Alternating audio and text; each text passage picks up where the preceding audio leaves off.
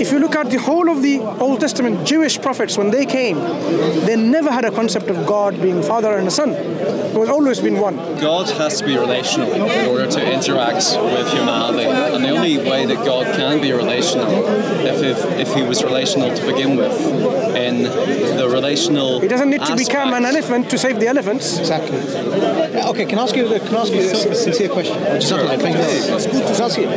Do you believe that God created His creation? God created us? Yes. Okay. Would He know what's good and bad for us? Yes. Okay. So is it necessary for Him to enter into His creation? Is it necessary? Yeah. Is it necessary? Yes. Why? Because he has to save us. Okay. For example, this phone here. Yeah. This phone. You know, by looking at this phone, you know there's a manufacturer, correct? Okay. So is it necessary for the manufacturer to be in the phone to know? Therefore, it has to be external. That's it. So exactly. So that's what I'm saying. So why does God need to enter His creation if He knows what's good? Let me give you an example. To save us, He does. He's in a swimming pool. He's dying. Okay? You can swim. Are you going to jump in and save him? Yeah, I would. Exactly. That's what God does with us. No. Because we're dying in our sin, so He jumps into the pool. Why did He send? Hang on. Okay, sorry. He drags us to the side, and saves us. No. Okay. On this note, before Christ came on this world, when people were dying, did He jump in?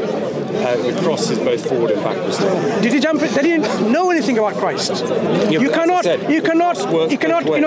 project backwards. No, you cannot project backwards when they have no notion of understanding that there's a Christ, someone who's going to die for their sins. Even the people during the time of Moses are in heaven, aren't they? did Moses know? Did Moses the prophet and Abraham the prophet?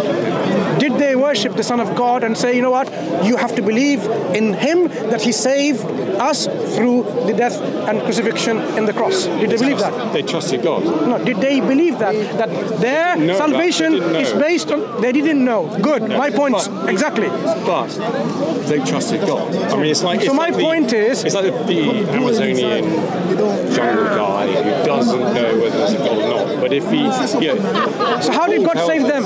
Yeah. So Paul says that they will know that there's a God through creation. We all know there's a God. We look around, and if they trust God, they will be saved. Sure. So their safety and salvation was based on what? Was it based on the belief on the cross? They don't know about the cross. Obviously. Exactly. So it's not based on the cross. It's based on. It's based on what?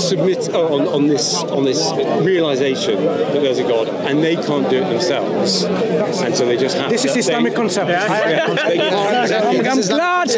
glad it resonates in your heart and your mind that the Islamic concept, which you are now describing, is to be saved, you have to acknowledge that you have a Lord over you, a Creator over you, who you would submit and surrender your will to, and that's how you'll be saved. That is Islam. And inherently, you're accepting that already.